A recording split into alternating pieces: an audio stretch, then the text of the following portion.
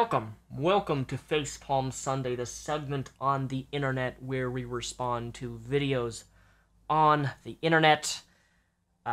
Today, we're going to be hit with some real hard truths. You're going to be hit with some oxymorons. You're going to be hit with a blazing contradiction. That's what this entire video that you're going to see is.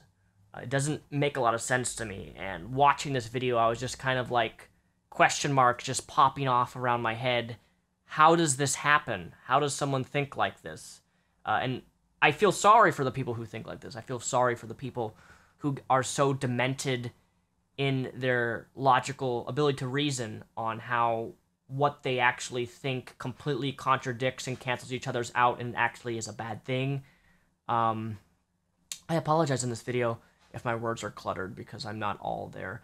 By the way, Wendy's, I'd love a new sponsor.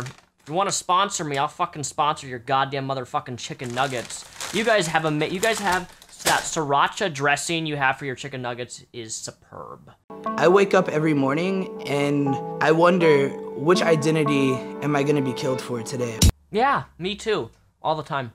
I wake up one day and I feel like I feel like a rat. My identity today is a fucking goddamn rat. Because I'm a ratty person.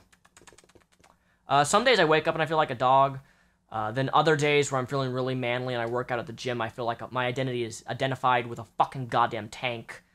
And then there's days I just want to move and not avoid everybody, so, you know, my identity's an attack helicopter. Now, if you haven't gathered already, this guy here is gay. All the while being a proponent, someone who supports the religion of Islam and identifies with the religion of Islam and considers himself a Muslim who is gay. But it doesn't take a super smart person to figure out why this may be a bit of a problem. How someone can ignore such a blatant oxymoron, because Muslim, gay, and one would have to have a line of thinking which is literally, I'm going to read a religious textbook and ignore what it says to do to me. Because as of right now, the religion of Islam, I believe, is the most dangerous, poisonous, toxic religion, hands down, in the world. I say that because Islam is not a religion of reformation. It's not a reformation, is that the right word? Like Christianity, for example, is constantly being reformed to adjust to new things in our time. Like, I remember going to a church back in the day, and the church advertised a video game night of playing Halo. But as time goes on and the generation and interests and things and culture changes,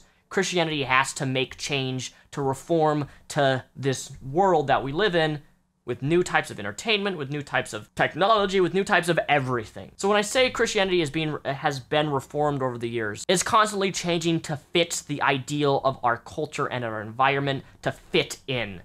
Whereas Islam's never done that. It will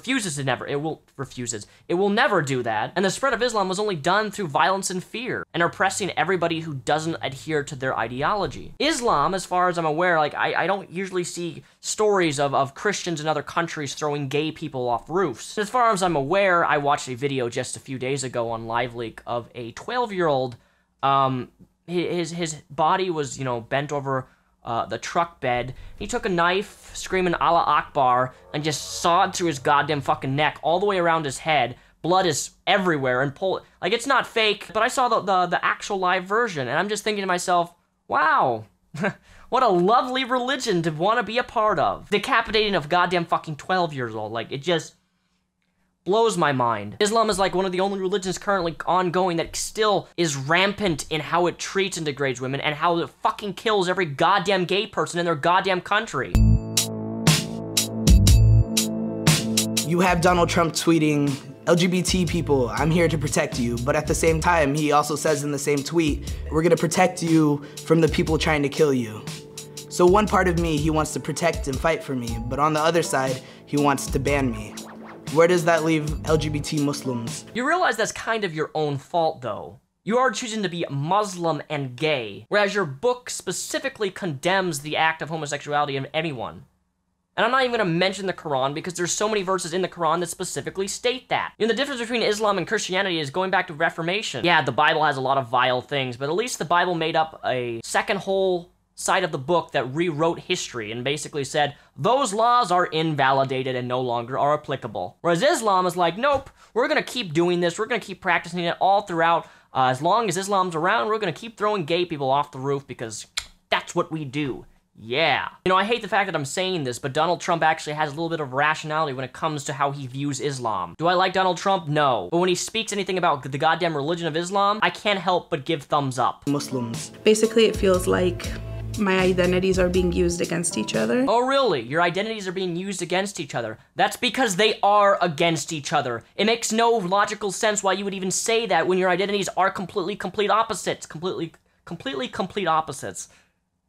Wow, I'm good on my grammar today, aren't I? I think the term radical Islam is a term that's overused, but I also feel like it's a term that could be applied to any religion, any community. Dude, my brain is not all here today, but what you just said made no sense. Radical Islam can be applied to any community or religion. I'm assuming you meant that any type of radicalism can be applied to any community or religion, not radical Islam is applied to every religion, because typically I don't hear of Christian Muslims. Or like Christian radical Muslims. Your wording here is just really confusing to me on how radical Islam equals other religions when it has nothing to do with Islam. I'm lost. What do they mean when they say radical Islamism? Who do they mean? You know, when I went to college, I was always told there's no such thing as a stupid question. And if I ever become a teacher, technically I kind of little bit maybe titty bitty is. I mean, I talk on the YouTube and apparently sometimes I say intelligent things and sometimes I don't. So apparently maybe I can be educational to some people, but this is a stupid question. Utterly stupid. I don't think you could get asked such a question that could be any more stupid on the level of this stupid. What do they mean when they say radical Islam? What do you think they mean when they say radical Islam? Maybe the fact that people get their a bomb blows up at a newspaper company because they depict Muhammad the pedophile in some degrading manner, or they draw him in a way that parodies and makes fun of him with one fucking goddamn tooth out of his mouth. How about fucking people who go into gay nightclubs and slaughter people because they're gay? How about that video I watched on LiveLeak of a 12-year-old getting his fucking head decapitated with a goddamn butter knife, literally sawing through his fucking goddamn head and being pulled up and saying, Allah Akbar, and all fucking jumping up and down like crazy men. The fact of the matter is, radical Islam is anything that doesn't agree with the ideals or ideology of Islam, and it doesn't even have to be radical Islam. They don't have to actually actively do something to radically believe in something. You can have radical beliefs and not act on those beliefs, but that's still a fucking radical Islam. Like, are you that stupid of a dumb cunt not to realize that that question that you're asking is completely showing the amount of ignorance that you have towards what people, terrorists, Muslims do when things don't fall in line with how they think the world should be and act towards their religion? They're using this term to kind of comfort people in America that, look, we know what it is. It's radical Islamism and we need to kill it and we need to survey them and we need to deport them. Now here's the thing that I'm going to do. I'm not going to talk about Islam or Muslims in the US who are, what are they called? I'm trying to think of the word. As they like to say it, not real true Muslims. I know that I'm using no true Scotsman fallacy here, but I'm saying this from the perspective of they don't practice their beliefs. They don't actually take their religion serious. They just call themselves Muslims because that's what they were born in, therefore, yeah. Or then there's moderate Muslims who take their faith semi-seriously. And then there's the people who are radical. So we're talking about radical people here. We're not talking about moderates, and we're not talking about the people who just call themselves Muslims, though they really aren't. We're talking about radical people who do radical things. But kill it. Kill it. Kill radical Islam. You know, every time I hear of a terrorist attack of some sort, usually the Muslims kill themselves, so that's already pretty much done. Or if they don't kill themselves, we fucking kill them. I don't think that we've yet to take in any actually radical Muslims yet so far. Maybe, correct me if I'm wrong on that. But we usually end up either shooting them or they kill themselves. Remember, they blow themselves up for Allah. I just wish we could fucking kill those fucking radical Muslims before they actually kill innocent people. The next thing you say is, think, Daniel, think. Surveying them, surveying has done nothing. I think surveying is completely, utterly pointless in the fucking goddamn USA, simply because, obviously, being on the FBI watch list doesn't do anything. We've had countless people been on the FBI watch list numerous different times, and then several years later, then they carry out a terrorist attack. I think, correct me if I'm wrong, I think the attacker on the nightclub in Florida, that attacker was on the FBI watch list, I believe, twice or 3 times already, and look what he did.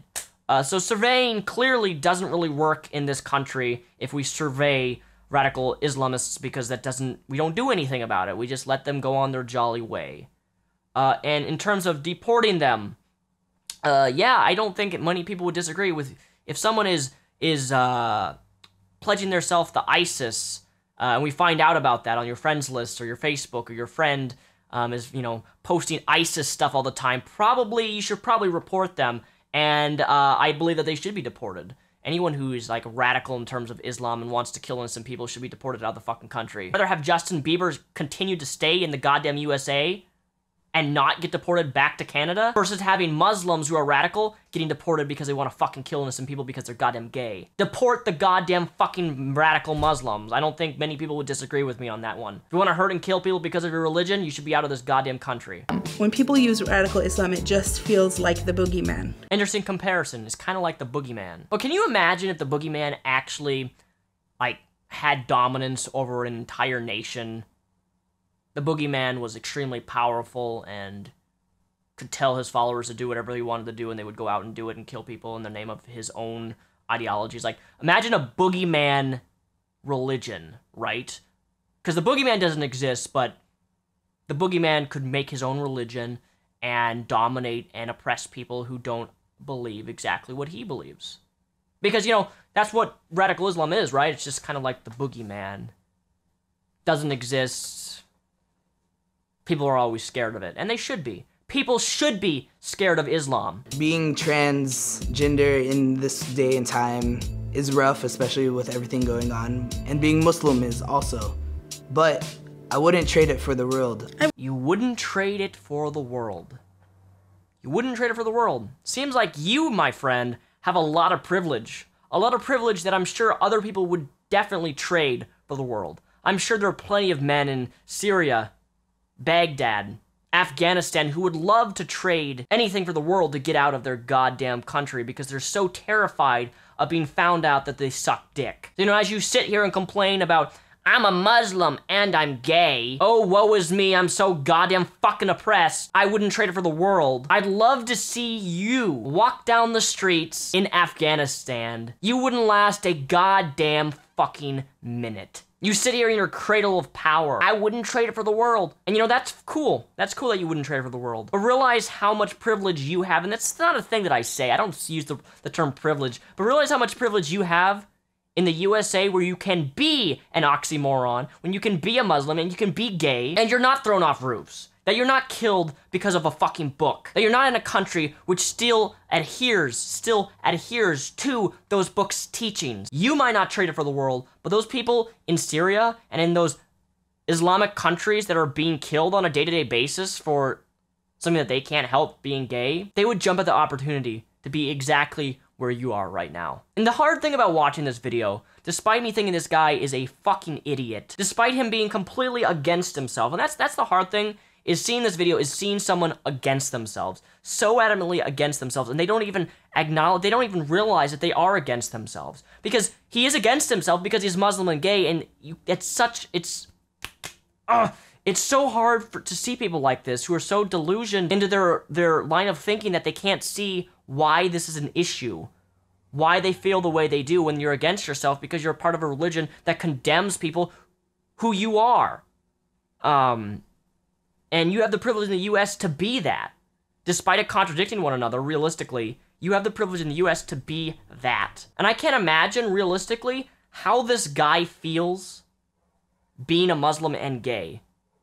Because I know that if I was in that position, I would be so conflicted with how I feel about the world and what I actually believe, that I'd be so conflicted with what I'm thinking and what I believe, that I wouldn't be able to distinguish why what I believe is fucked up and stupid and contradicts who I am and who I am as a person. I genuinely, as you know, I know it's from MTV and I know it's shit, but I feel bad for that guy.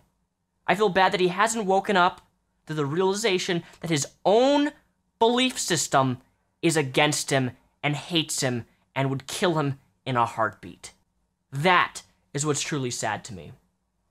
Anyways, guys, thank you for watching this video. This has been a Facepalm Sunday. I'm gonna make a goal not to be so loopy in my next video for the sake of producing better content and not being so grammatically illiterate in this video, because my brain has just been off the wall. But if you like this video, please give it a thumbs up. Thumbs ups help my channels. All my social media links are linked down below. Expand the description and you can see the video that I responded to, along with all of my social media. Till next time, thank you for watching this video and have a fantastic Sunday.